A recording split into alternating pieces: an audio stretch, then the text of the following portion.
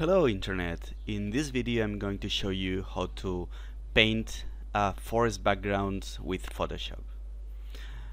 I'm doing that for an illustration that I have to do, and to begin with you have to mark the horizon line and then begin drawing or sketching the trunks of your background trees. Do it in a new layer, so we have here a white background, and in a layer on top of the background we are drawing the trees. You can use gray because we can take care of the color later.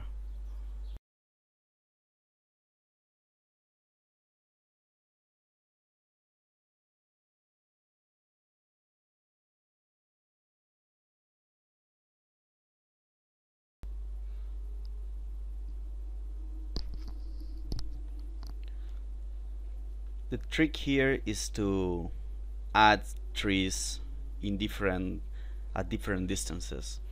Here I'm drawing the tree trunks which correspond to the trees which are closer to us.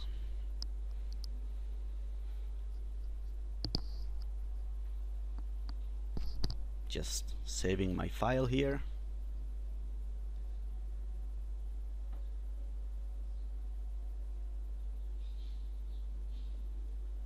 Now, once you have your trees, apply a curves adjustment and enhance the green channel and also a little bit the blue channel if you want, or otherwise tweak the color channels as you want to reach the desired color.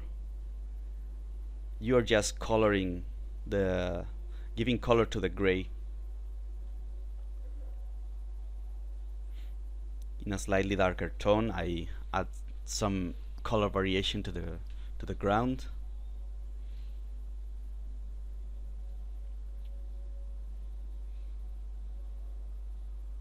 For the moment, keep it simple. Just add colors which are rather flat without texture.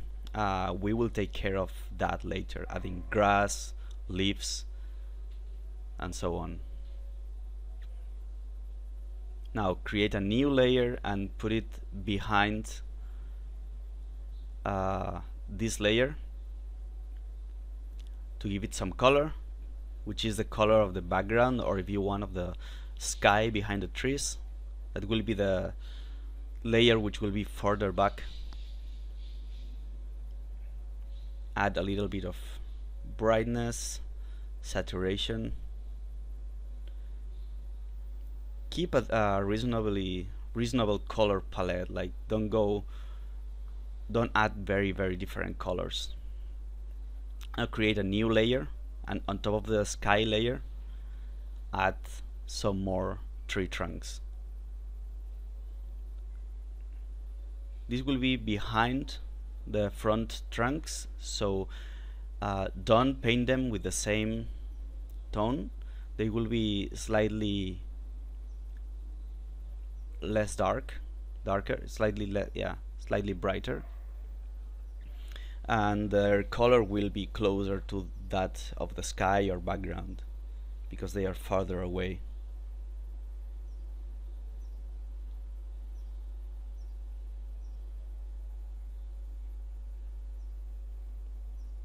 As you see, you can keep it very simple. Just draw some lines.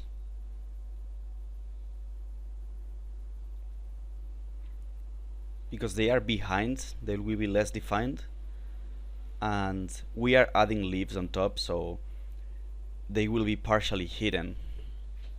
So it's okay to make them simple. Here I'm changing the brush to a brush which is has pressure control for width, and it has 100% opacity. Those are custom brushes that I will add in the description.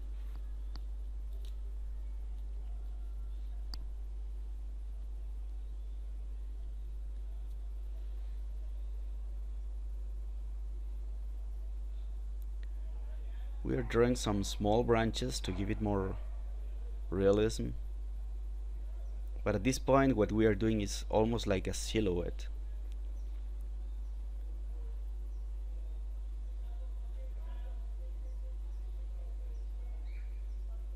Now pick that brush, block the pixels of the layer so that you only paint on the pixels which are filled. And with a darker color, add texture on top of the tree trunks. Also, you'll be able to find this brush in the description.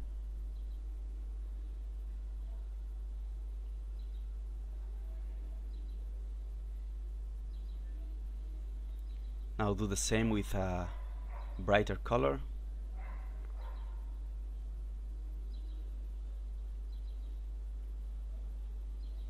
And just color pick from the background if you want. Color pick as much as possible instead of picking new colors from the Photoshop palette. I'm looking for the grass brush, and I'm painting some grass on the bottom of the trees. We're still in the same layer, in the same background layer, so I didn't change the layer, and I'm using the same color of the tree trunks.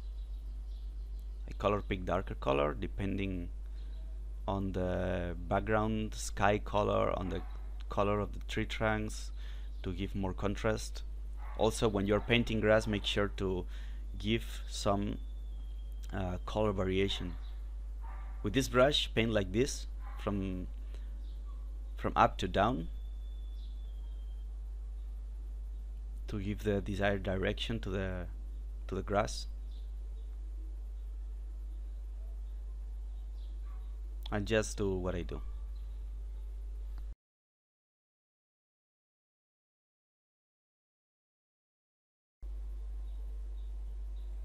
Now I'm doing the same thing, painting the grass, but in the front layer with the front trees.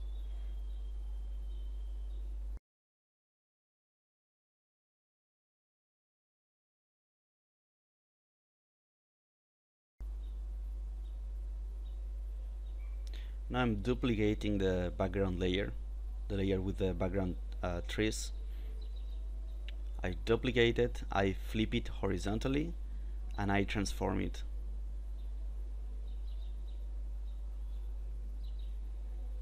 So it looks like I have more trees, and I don't need to draw a bunch of more trees in the background.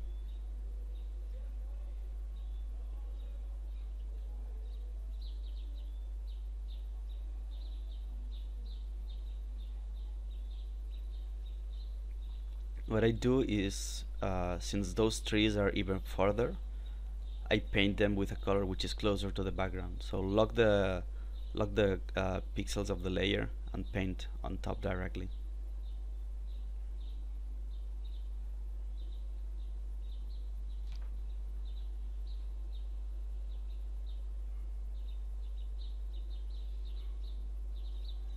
Again, just color pick from the scene.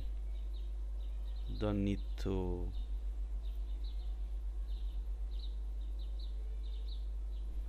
really don't need to use the Photoshop palette a lot.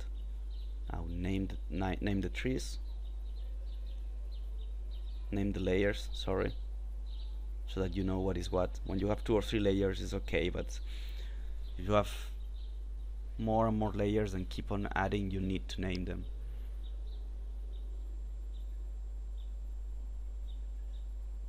I'm adding more more branches to the front trees.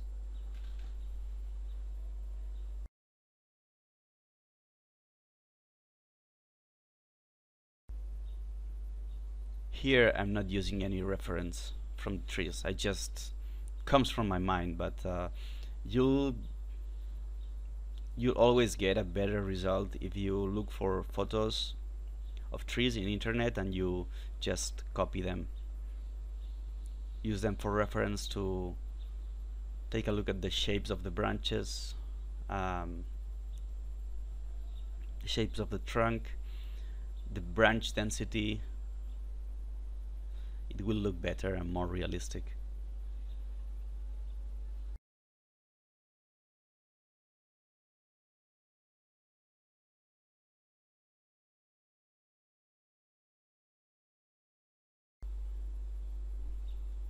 I'm just adding some grass here, so just a tiny bit more detail.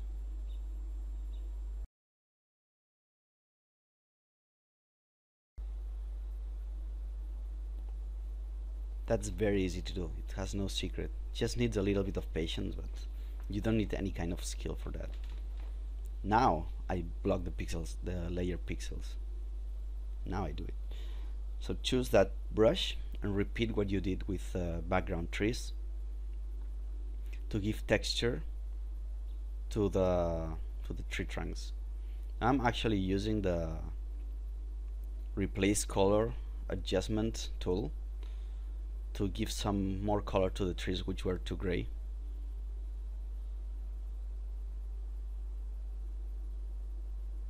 Tweak it and play around with that as needed.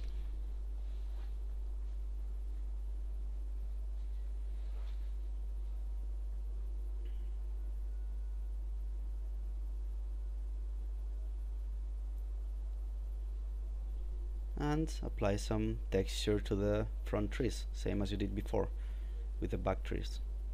Here I'm zooming in a bit because the front trees, they are closest, so I want to give them a bit more detail and be more careful about the detail because they will be the most visible.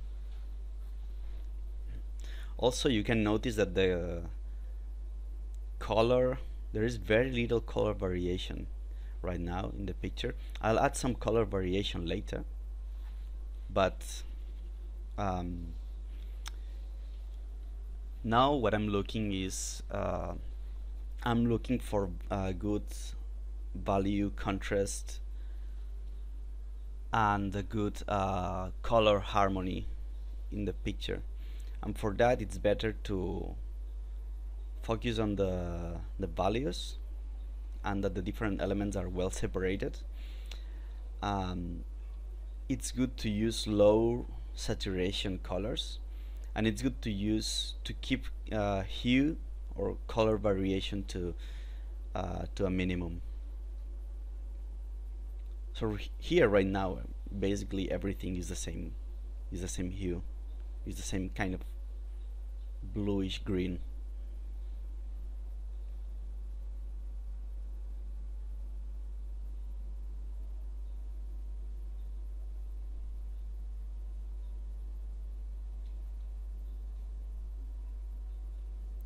Also notice that I'm using the darkest tone for the front trees.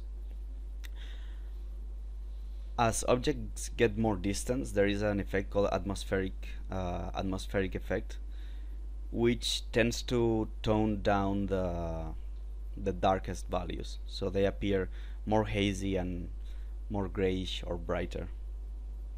So the darkest values, it's better to put the darkest values usually in the objects which are closest.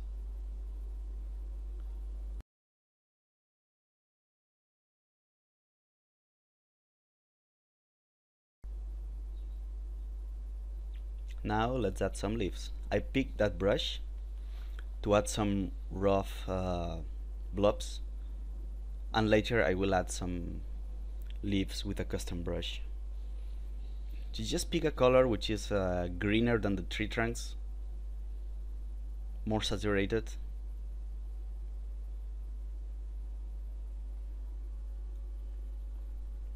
So here realize that the general tone of the scene is green because there is a dense layer of leaves creating some sort of ceiling. So all the light coming in has a sort of green filter. That's why everything is basically greenish. But the element which has more green in this scene is the leaves, so they need to be more saturated.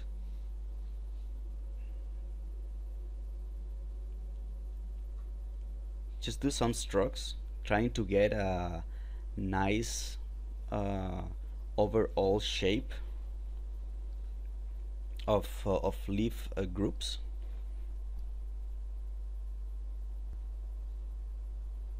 And by the way, I'm painting this in a layer on top of the foreground trees, of the foreground tree trunks.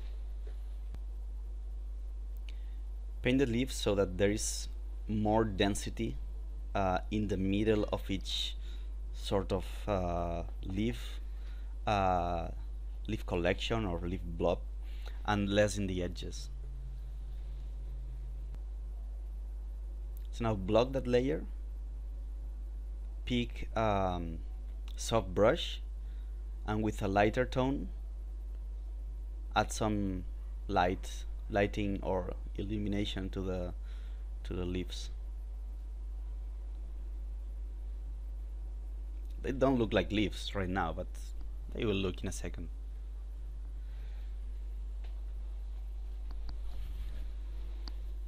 So add some light and then add some darker tone.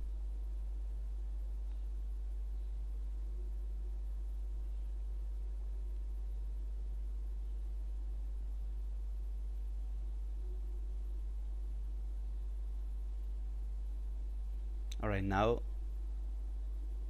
we're going to use our leaves brush, which you will find in the description. Pick one tone and just begin painting.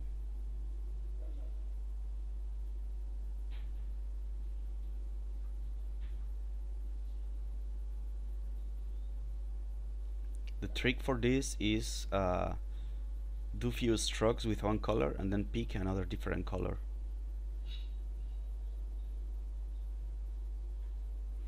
And try to avoid having large areas of the same color. So mix the light and dark tones one on top of the other. Make the light tone predominate in the light side and the dark tone predominate in the dark side, but mix them a bit.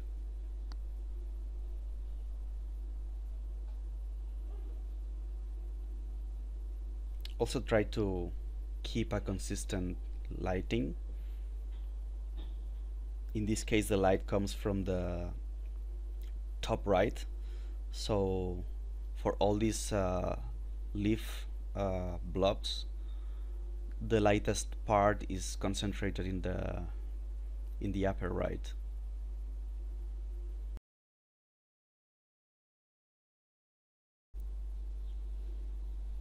And don't worry too much about the specific color that you are using, because we are going to tune that later.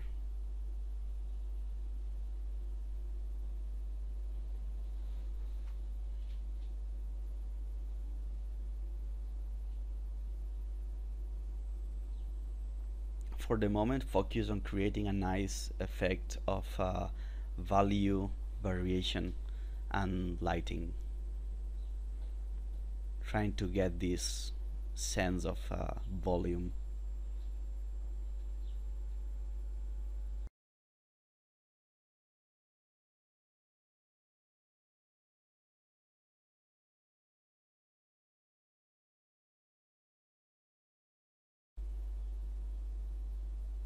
Okay, that looks nice. So I merged the layers that contain the leaves, and I named them.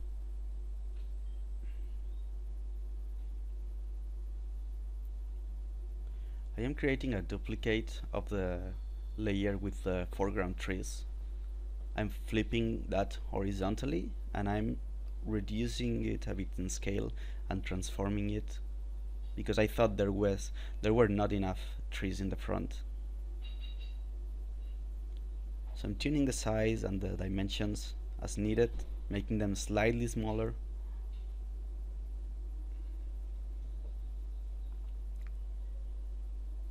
Now, because it feels like they are too much overlapping, I am selecting each trunk from the layer which I just created, and I separate them into different layers.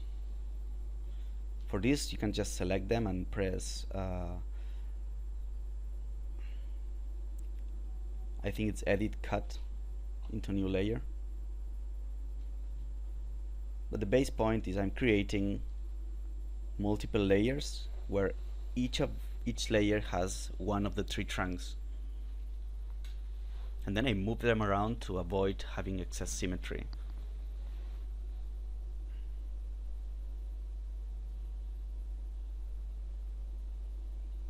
As you can see, I'm I'm as lazy as I can when I paint, which is a good thing because you save time. If someone tells you that's cheating, you can tell them no. Why? What matters is that the end result looks good, and the faster I do it, honestly, the better. Who wants to spend 3 hours doing this if they can do it in 1 hour, right?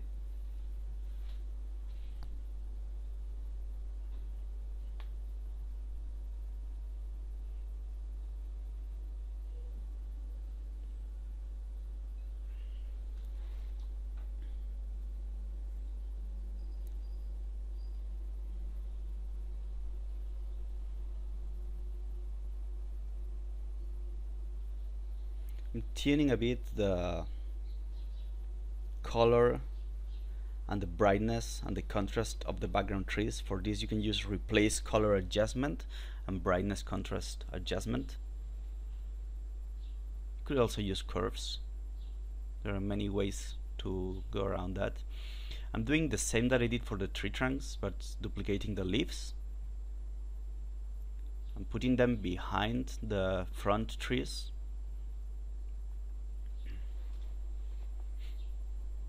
I'm trying to locate them correctly. I'm doing exactly the same thing. I'm separating the different leaf groups in different layers, and I relocate them individually. Just the same.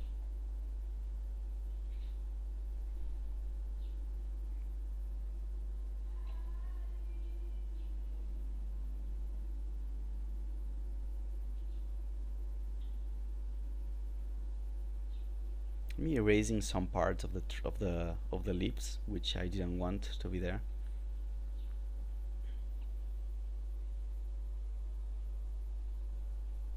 Or which were the boundaries of the selections I made.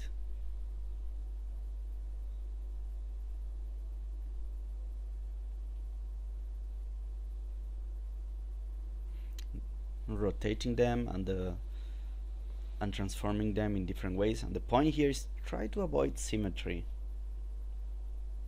as much as possible. Nature usually doesn't have a lot of symmetry. It's more like random patterns everywhere.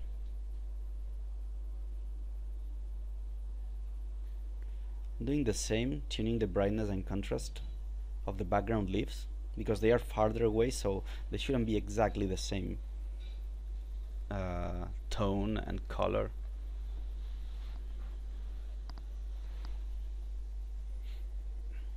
I just used the hue saturation layer also to give them a slightly more bluish tone and make them a bit brighter. Now I'm painting some more leaves in the background because there were some empty spot, and this is for the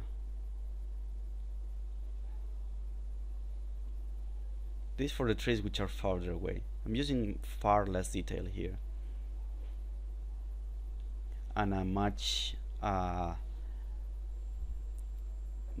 brighter value, much closer to the background color. As I said, the further in the distance you go, the less contrast there is, in particular the less value contrast, but also less color contrast, because everything tends to adopt the color of the sky or the color of the background light.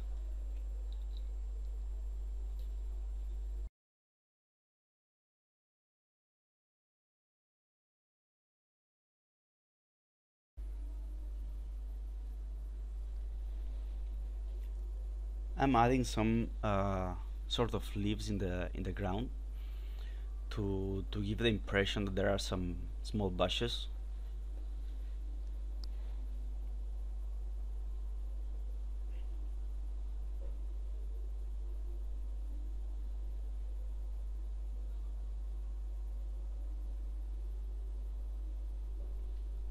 Also, I'm fine-tuning a bit, erasing something which was a bit out of place.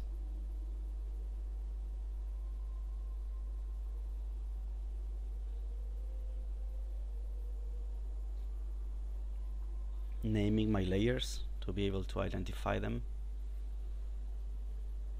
So at this point I have like 3 main layers of trees: the front layer, the mid layer, which I created from duplicating the front layer, and the background layer.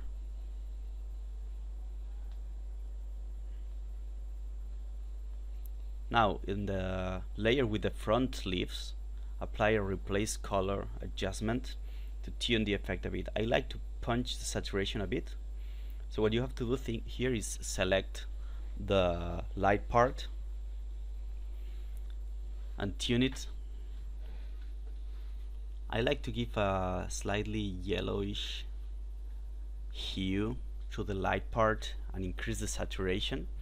Now do the same with the part in shadow. Select the shadow part. I like for the shadows to give a slightly blue color and increase the saturation a bit in this case. Sometimes it's better to decrease the saturation actually, but you play around with that and until you are happy.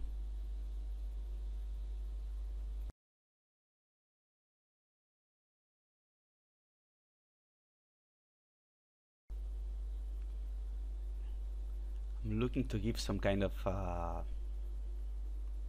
climbing plant into the crawling up the tree trunks in the front. So I'm just using the same brush that I use for the leaves.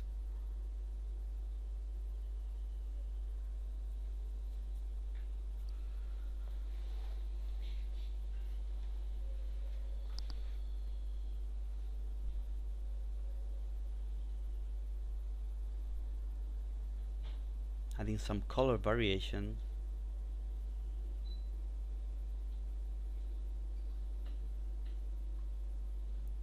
And I'm color picking always from the leaves.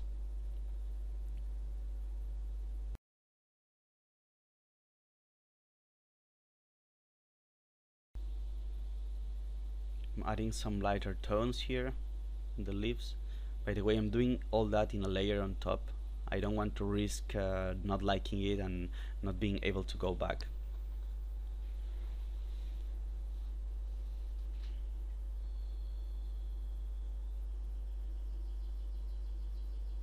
Now I realize I need to tune also the color of the grass on top because it's too unsaturated and it doesn't match the color of the leaves. So I'm doing a quick selection here. You don't need to be super detailed here, just select the area where the grass is. Now select one of the tones and tune it with a replace color. Again, just play around with that until you are happy.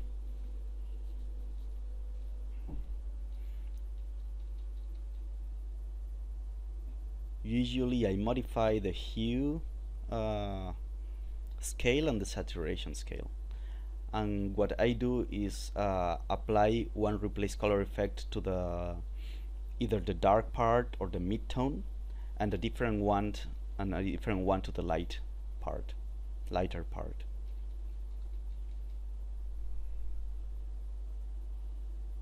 Which is what I did just now.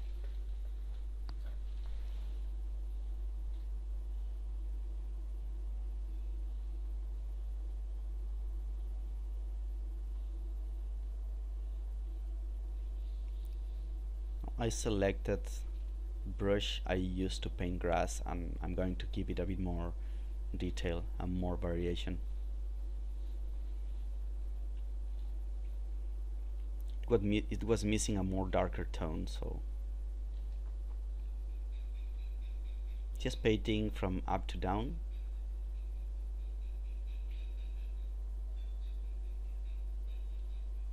And here ends my tutorial. Remember to check in the description the links to the brushes If you enjoyed the video, click that subscribe button, give a thumbs up, and till next time.